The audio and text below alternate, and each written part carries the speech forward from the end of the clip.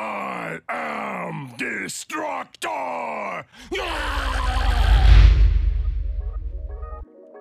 Hello and welcome to another video. My name is Destructor, and coming straight out the intro, I do have to bring out an apology for not bringing an update video. I did have an update video planned when the Season 1 update came out, but when I saw Discord and Twitter going mad for the Warface developers at how not really anything was addressed or new or old issues that were coming in, that I just felt like it wasn't really my place to bring out an update video and be like, oh, this should be a good change for the game and this, that and the other, because really it just didn't live up to the potential. With that in mind, I'm going to go through the problems and positives coming out of this patch. And what I mean by that is not the nitty-gritty patch notes, as in, oh, the problems that the fact the hit reg wasn't fixed or the freezes are back in very big number. It will stem from those things, but it won't be those ultimate things. You'll see when I get into it. But in any case, I'm going to go into the problems coming out of this patch.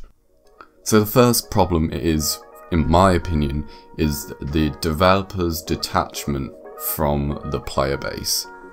And what I mean by that is that I would probably assume that the developers are working on the most recent console edition of either console, because obviously we're on PS4 and Xbox One. What I imagine is they don't have Xbox One original or PS4 original consoles, as I've seen a lot in Discord that people are getting freezes and all that sort of junk, just based off the fact that they do have an original Xbox or even an Xbox One S, and even on an S it has these issues. So I think the first real problem is, because they're using an Xbox One X for an example, or an updated Xbox One or anything like that, that there is a serious detachment between the developers and the player base, because they might be working on fixes, but they're working with an Xbox One X, which obviously has a greater capability than the Xbox Ones, like going down the line, all the way down to the original Xbox One that you got at launch. So that's my first problem coming out of this patch. Second is, it isn't a developer thing, but a player base and community issue. The notion of calling out for more content whilst simultaneously calling out for more stability.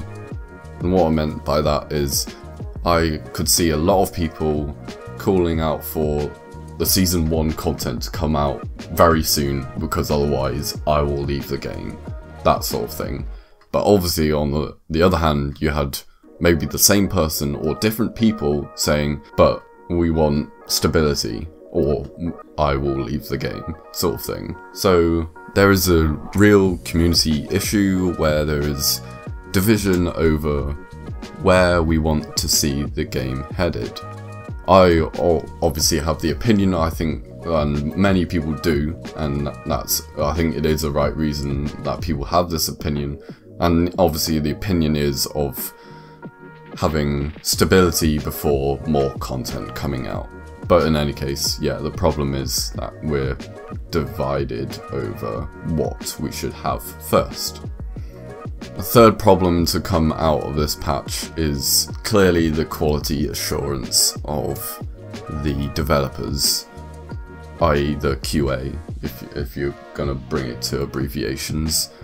Basically, there was not really much that they were doing to test the game, and really it really showed, like, the amount that it felt like they were rushing, the amount that it felt like it's just what's going on? It's one of those things that it really showed that they weren't testing the game, and they were just like, they maybe tested it once, and obviously you're not going to get a good test case, basically. Fourth problem coming out of this patch is minimal patch notes, or bringing in what they stated in their recent developer blog is ninja fixes. What I mean by that is fixing something or adding a feature but not actually including it in the patch notes. So for one would be the aim assist changes that we've seen, that they've severely reduced it, or even there's not even aim assist at all.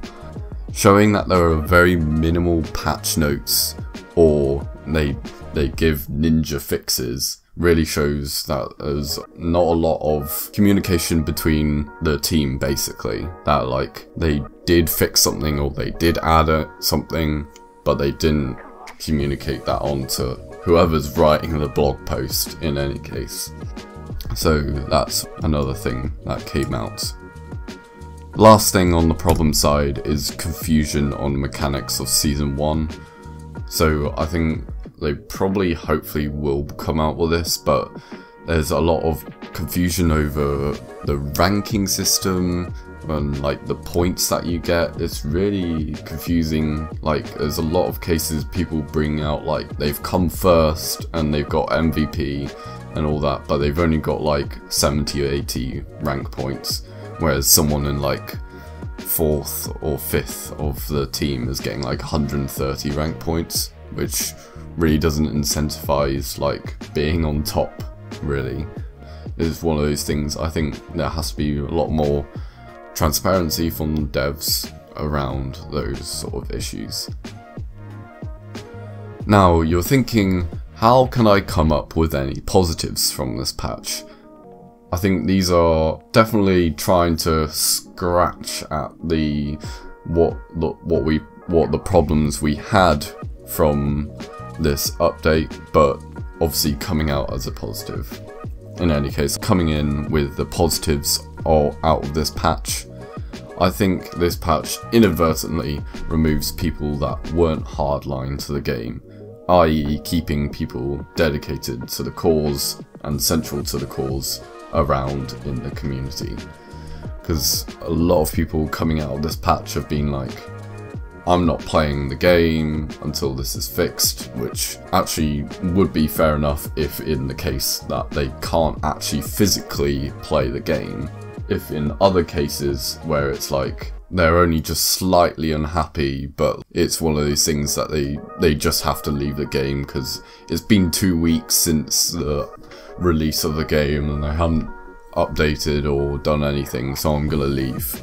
You can have those opinions, it's fully in your right to do that, but I feel like this is not helping the cause with the developers, and especially when they've come out with a recent blog post saying that they will be coming out with hot fixes and stuff like that, giving slight little changes within the game, so hopefully people should be able to have a better experience coming out of this update. So I think people jumping the gun and going, oh, I'm gonna leave now, I don't think it's very wise, is what I mean. My second positive coming out of this patch is the dev team realizing mistakes to make things better for their process. So this was talking about the quality assurance process that I talked about earlier, and their process of giving patch notes and ninja fixes. Last positive, I think, is the overall feedback that the devs do give.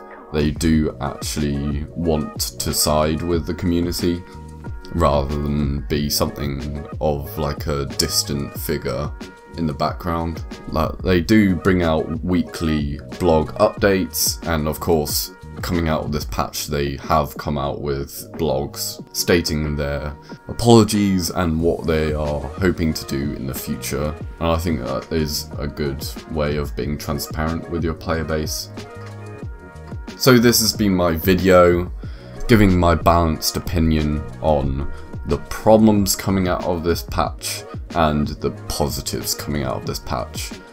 If you've liked my video, it's a different sort of video rather than shaming the fact like hit reg and freezes are back. Hope you've enjoyed my sort of take on this patch, and hopefully you can drop a like, drop a comment of anything you've liked or anything I could do in the future. That would be greatly appreciated. If you want to see more, please do drop a subscription, hit the bell, notifications, you know, all the jazz. Anyway, I'm gonna see you guys next time.